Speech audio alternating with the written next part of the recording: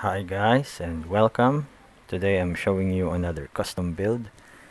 This is a custom watch based on the Seiko 6105, better known as the Captain Willard.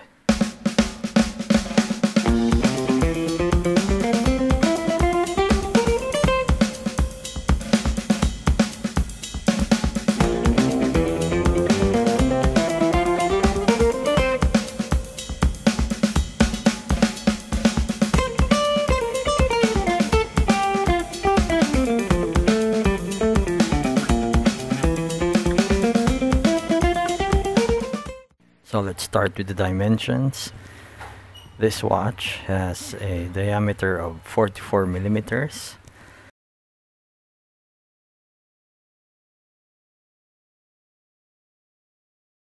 a lug tip to tip of about 47 millimeters, a lug width of 20 millimeters, and a thickness of 14 millimeters. So this was a project of mine last year. It took quite a while to build. As you know, all parts are sourced online and are available for purchase by anyone. This watch is powered by the Seiko Instruments NH36, but the date wheel, or rather the day wheel, is covered by the dial. It has a solid case back with no markings. It's sterile, and I put on an aftermarket rubber strap which are quite stiff, and as you can see, I've worn this quite a bit, so you can see quite a bit of dirt on it. It has a 4 o'clock screw down crown which is unsigned, but the knurling on the crown is quite nice. It does have crown guards. It has a 316L stainless steel case with mirror polish sides, and on the top you can see quite a bit of circular brushing, as you can see right there by the crown guards.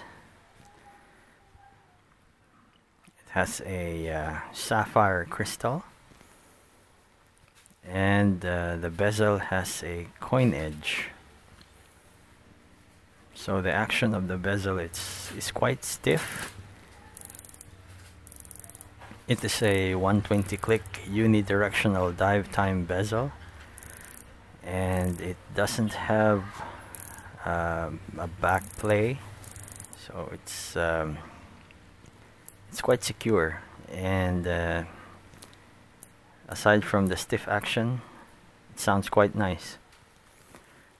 It has an aluminum bezel insert, reminiscent of the ISO divers that Seiko released. And that dial has the Synth Wave design, so it has a red sun and a darker wave and a black sky.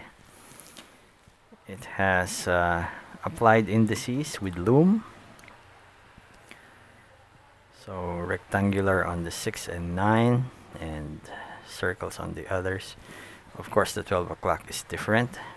The handset is reminiscent of the original 6105 that Captain Willard wore in the movie Apocalypse Now. Second hand has a red dot.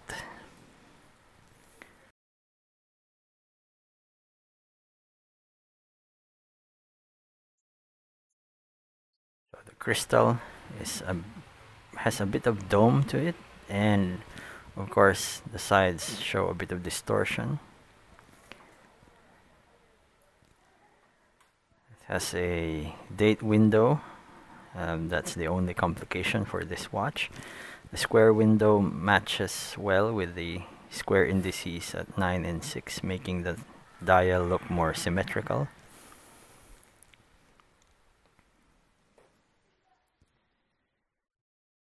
Here's the lume. As you can see, there's a lume pip on the dive time bezel. The wave is lumed as well, so this looks gorgeous in the dark, but the lume is not quite as good. So here's a wrist shot on my 6¼ inch wrist. It has it looks smaller than its dimensions because of the cushion style case. A 20mm lug width. You get a lot of strap options, but the watch is quite thick at 14mm, and the lugs are not drilled, which I wish they were, but unfortunately the supplier couldn't give me one that has drilled lugs.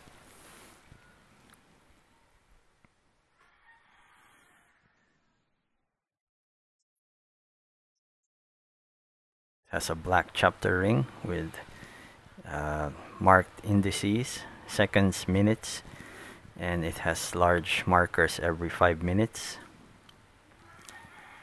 The dial is the highlight of this watch, and I think it's quite beautiful.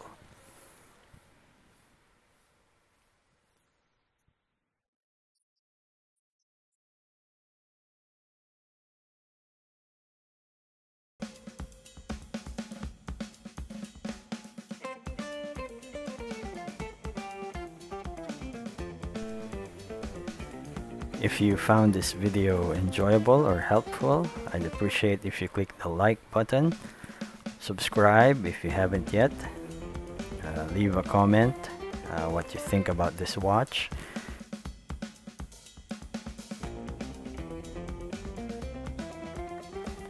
Please subscribe to the channel for more contents like this one.